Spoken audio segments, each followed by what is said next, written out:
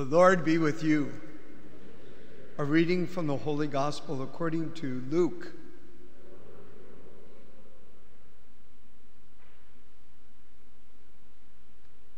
When Jesus looked up, he saw some wealthy people putting their offerings into the treasury. And he noticed a poor widow putting in 2 small coins. He said, "I tell you truly, this poor widow put in more than all the rest. For those others have all made offerings from their surplus wealth.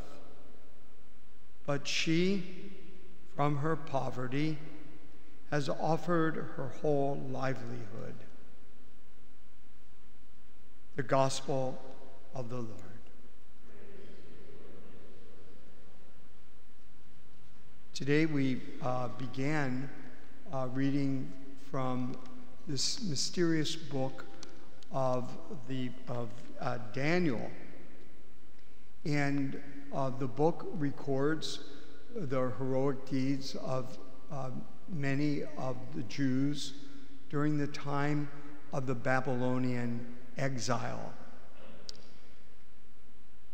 So we begin with the story of these 3 young Jews.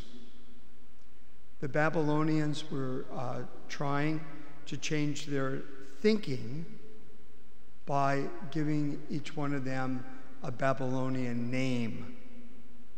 They were trying to change their loyalty by giving them a Babylonian education. They were trying to change their lifestyle by changing their diet.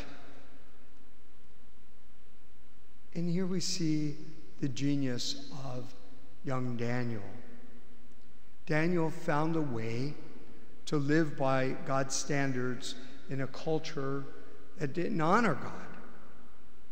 And wisely, Daniel chose to negotiate rather than rebel.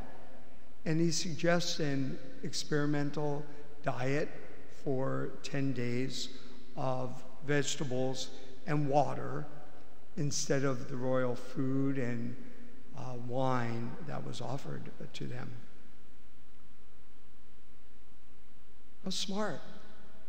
Without compromising, Daniel quickly thought of a practical, creative solution that saved his life and the life of his 2 companions. As God's people, we may have to adjust to our culture as long as we don't compromise God's law.